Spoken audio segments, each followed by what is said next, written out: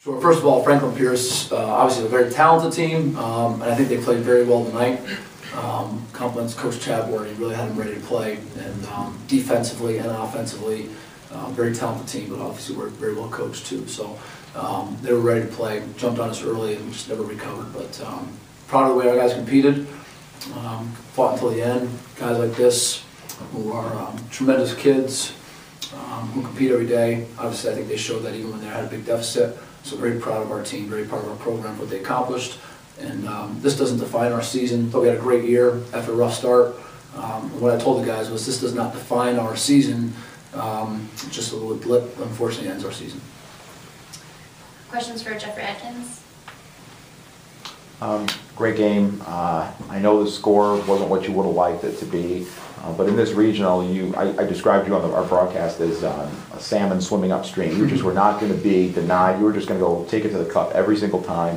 Was that your mindset going into this? You were more aggressive than I've ever seen. I mean, you're always a very fine player, but you looked a little like you'd gotten up to another gear this weekend. Yeah, Coach always stresses the fact, like, we want to get into the hole as quickly as possible so we can get to the free throw line and get a rhythm. So, yeah, so he was stressing, so I just wanted to make sure I could get to the free throw line, get fouled, try to start something for our team so we can try to make a comeback.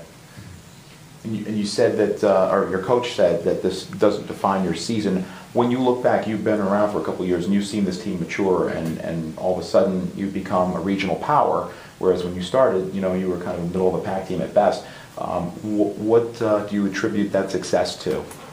To the players that we have, everybody comes in, we work hard, we do the same stuff every day, so, every time that we do it to 100%, it's showing off right now, Like you said, we started off rough, but it shows, like, our maturity, the players around us, how hard we work, and then, if you would have asked me 2 years ago if we'd have been in the spot, I don't think I would have said yeah, but, we work hard. Quickly, these guys have kind of adapted to your style and become, a regional power out of, what was kind of a moribund program at the time. Yeah, well, I don't know if we're regional power yet. First of all, there's a lot of teams in this region who have had a lot more staying power than us. I think it takes a lot more than just one, I think we had a very good season, but that's our goal, is to be consistent and be good every year. Obviously, that's going to, be determined here in the future, but, I don't know if we talk about how quickly it was going to happen. I'm not surprised by the results because of good players. Obviously, that's why programs win. We have very good players. We have very coachable players, and I think guys like Jeff have improved. Jeff made 4 threes as a freshman, 14 as a sophomore. Didn't make one tonight, but he made 24 as a junior. So we've had guys really develop and get better, which is a testament to them.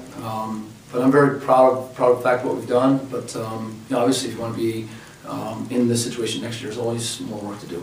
So.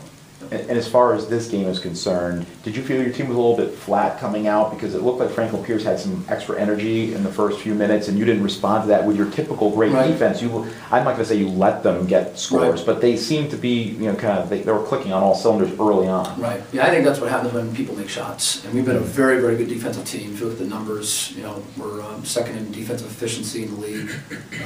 We were first in the league in not only field goal percentage, but also 3-point field goal percentage as well. So we've done a great job, and then defensive rebounding percentage, we've been second in the league just with the numbers. So we've been an elite level defensive team, especially these last 23 games, not including this one. So it was surprising when teams make shots, but we usually can weather the storm. It just wasn't weather today. They just continued to make shots, and what they're good at is making 2-pointers. They're the best in the league at it, and what we're good at is taking away 2-pointers. Just so happened that the people that were taking the shots were a little bit better than our defense. Any final questions?